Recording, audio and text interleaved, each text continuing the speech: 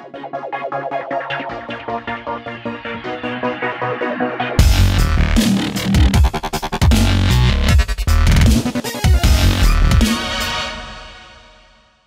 this is Music Tech Help Guy. Welcome to episode 25 of my Pro Tools video tutorial series. In this episode, I'm going to show you guys how to do basic drum replacement and layering with a edit function called tab to transients.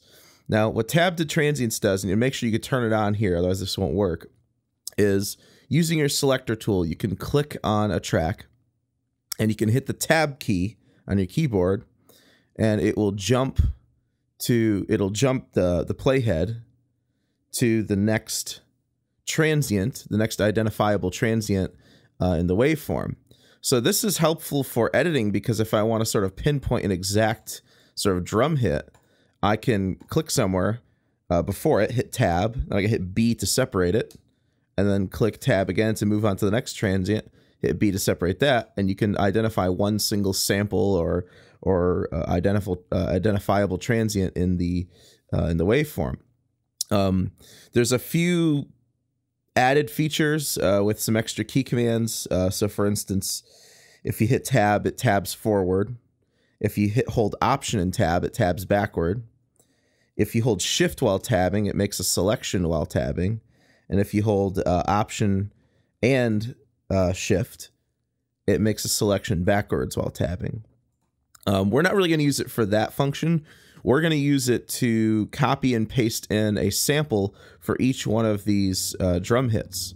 So let's take a listen to what we have here. This is live drums. If you hear a little bit of a bleed from the singer in the background, it's because we recorded this band live. They're not exactly on the grid. Actually, they're not on the grid at all. They kind of just played to their own time. So this is another added advantage of tab to transients, is we're going to be able to detect where our drum hits are off of the grid. So let's just listen to a little bit of this.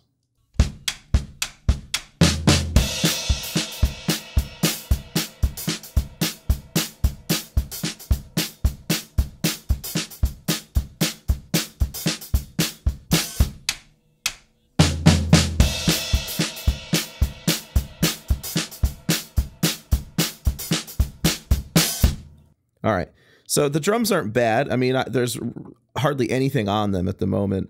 These guys are looking for a very, very sort of bluesy, organic sound, so I don't want to overdo my production on these drums. But the two things that stand out most to me in pretty much any rhythm and blues or rock track, or really any pop track even, is the kick and the snare. Those two things really need to come out to me. And even if again, with these guys, they want sort of a more organic, bluesy sound, I still want the kick and snare to sort of pop out a little bit more. So what I'm going to do first is I'm going to layer our kick track with a sample of a kick drum, a better quality recording, because our kick drum right now is kind of thuddy.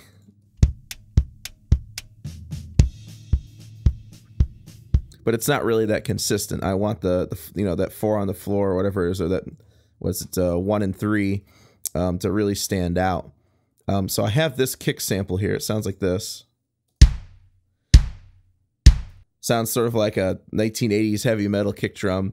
We're not going to overdo this. We're gonna layer this sample really, really low in the mix, just to give the overall kick drum a little bit more definition. So there's another set of key commands that we can use with tab to transients that are really, really useful.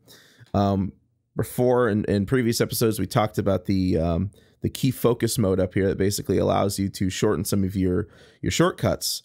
So one of the shortcuts that's shortened is your copy and paste and cut functions.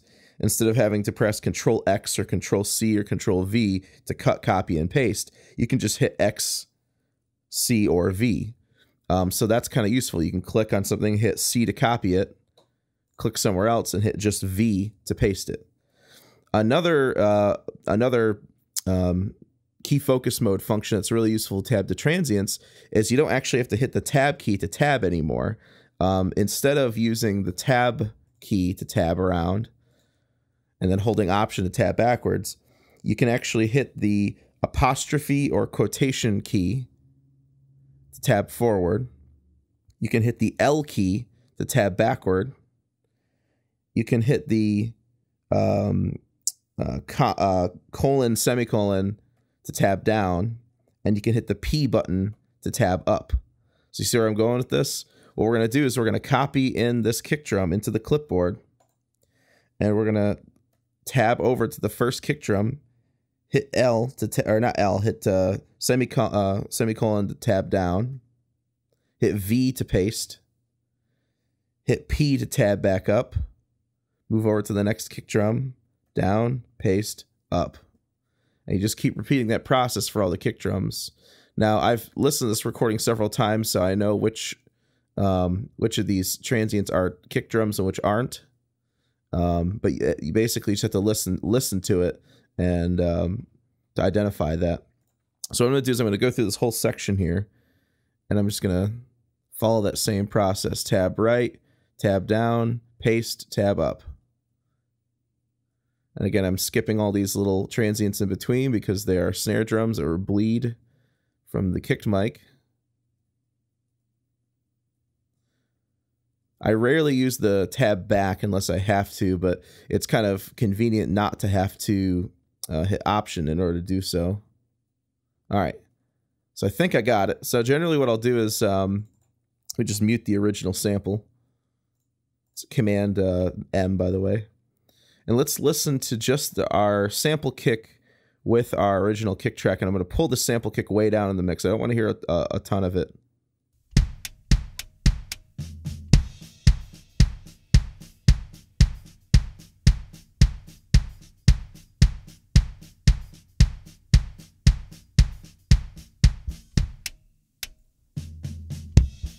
There we go. So the way I'm seeing this is the original kick track's going to sort of be like the body, like the meat of it, and my replacement track's sort of going to be the definition. I'm going to blend those two things together. Let's see what this sounds like with all the drums in.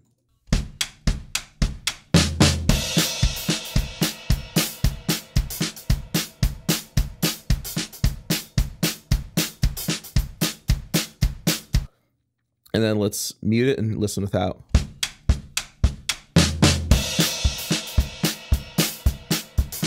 So I really like the way that gives the kick drum a little bit more definition. And what we do is optimally we'd sit here and do this through the whole song, but just for this short video, I'm just going to do this one little section. All right, let's do the same thing with the snare drum. I've got this snare sample right here. This is sort of the opposite issue. The snare drum tracks have a lot of bite to them, a lot of brightness.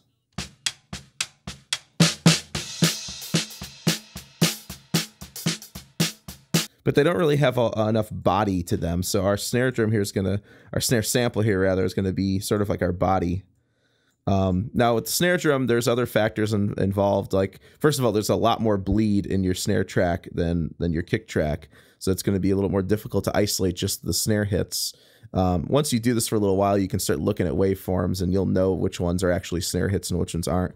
Like I know these are kick hits and these are rim taps on the snare drum, but not actual snare hits. So that's another thing to distinguish is different ways to play the snare.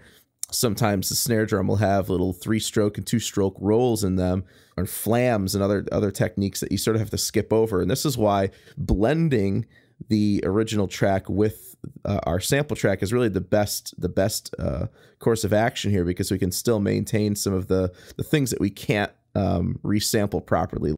So let's copy in our new snare drum to the clipboard. I'm going to mute the original. And we're going to go along just the same way we did before. Just hit tab over, and these are all kick hits and rim taps. Here's our first actual snare hit. Paste that in. And again, I'm sort of just ignoring the stuff in between the actual snare hits. You know, this whole process can be time consuming, but one of the huge advantages to doing it this way is not really time is not the advantage, because you can get drum replacement software that'll do this for you. The real advantage is, first of all, it's a cheap way to do it without having to buy any drum replacement software. If you're just looking to do like basic drum layering like I'm doing here. The other advantage too, it's very, very accurate. It's time accurate. A lot of drum replacement software I've used is not phase accurate. Sometimes the the samples that are replaced don't always perfectly match up where they're supposed to. The other downside to doing it this way is that sometimes with samplers, you can control other things like velocity controls or round robin controls where you alternate the sample, which you can't really do here. All right, so let's listen to just our snare tracks.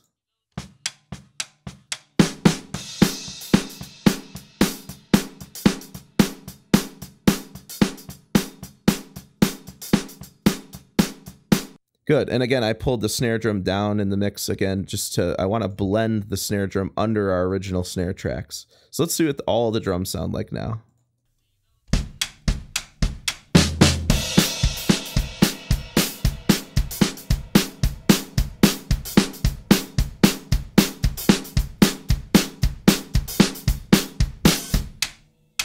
And then again, without them.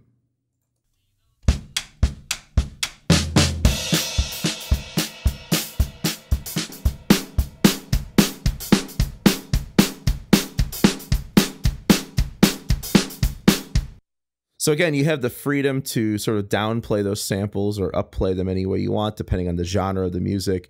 You can mix them into the song any way you want. You can EQ them any way you want. It just gives you an additional isolated source to work with so that you can make his drum performance sound even better than it was. All right, so as always, I hope you guys enjoyed this video. Please support the channel by liking and subscribing, and if you'd like to take your support a step further, I'm now on Patreon. That's patreon.com/MusicTechHelpGuy. Your contribution will help keep this channel going, and I also have a lot of new things in store for the channel for 2016, including a dedicated Music Tech Help Guy website where you can access content and material related to posted videos like sessions and files and whatnot. And I also have a plan on moving all my videos up to 1080p resolution as well. So thank you for the support, and thanks for watching.